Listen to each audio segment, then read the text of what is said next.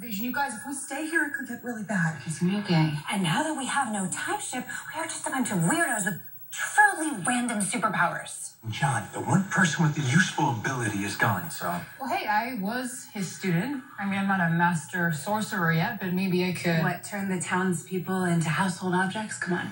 Too bad we don't have the Time Bureau time ship, or it would have that fail-safe. Gary, you're a genius. The last time the Wave Rider was impounded, I had a failsafe installed.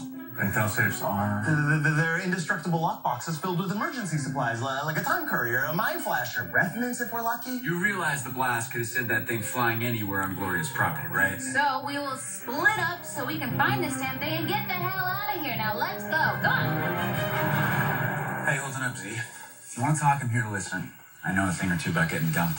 I was not dumped. It was a mutual mucking up of things.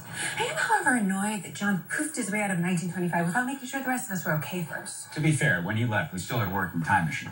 Defending him is not listening. Right, sorry. Continue. I just can't believe after everything we went through together, all he left me with was this.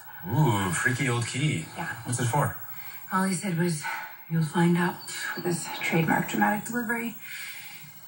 In hindsight, I probably should have gotten a little more clarification. Probably. Whatever. I'm just gonna do what I always do in these situations. I need a makeover. No, not a makeover. I need a reinvention. Like Madonna. I think there's a headpiece.